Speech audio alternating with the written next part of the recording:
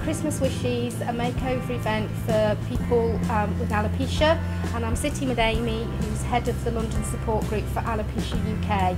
So Amy, what do you do with Alopecia UK? So as the group lead for the support group in London, I arrange support groups every couple of months. We meet up in a pub. We chat about what it's like to have alopecia. We meet people who are in different stages, different types, and we offer support to each other. We also do some fun events throughout the year, so we do pub quizzes and yoga events, walks, those sorts of things. And we also we've just started a children's group as well for London, so we do 2 groups a year for children as well as a fun trip out. So this year I'm looking at organising a trip to London Zoo. So it's all about support really, and raising awareness and helping people around the London area with alopecia. So today on the makeover, working with all different types of wigs, what has been the main thing that you've found? I think the main thing for me is just knowing that there's so many options out there for people now. A lot of times when people come to support group, it's not about necessarily finding answers or cures, but it's how to manage with alopecia, because that tends to be the big thing for a lot of people.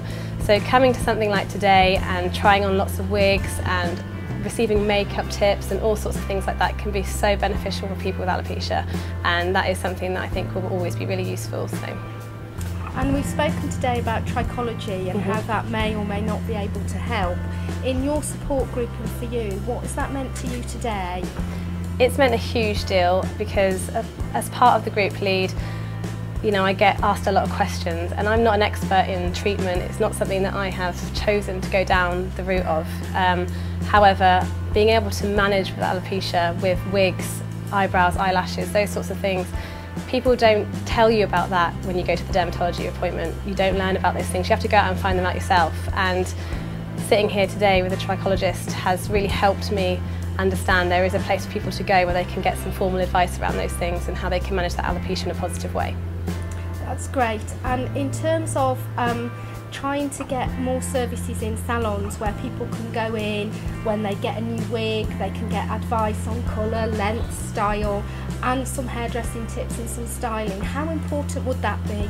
It would be massively important. I mean, when you first start losing your hair, it is a scary time. You don't know where it's going to go, and the people that you go to for answers will tell you they don't know where it's going to go, and that is the most scariest thing that you can be told. So to go to someone who can really sit down and give you some practical pieces of advice would just mean the world. So I think it's really important. And I think today, working with the hairdressers here who work with hair loss a lot, I think the message is it's not scary. When you get somebody that comes into salon and you're not sure, use a trichologist like me to work out what's happening to get the diagnosis. And I equally need to use you as a really talented hairdresser to be able to get the best hairdressing solution on that head. So it's about working together in partnership, and I think that message would be really powerful for Alopecia UK. Definitely. Would you agree? Absolutely. Yeah, so again, thank you to everybody who's made today possible.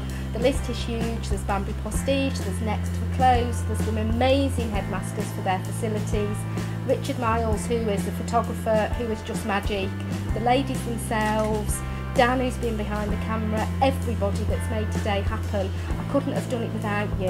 And if it just helps one person with hair loss, any kind of alopecia at all, then we've made a good day today, and hopefully your next Christmas wish we can make it come true.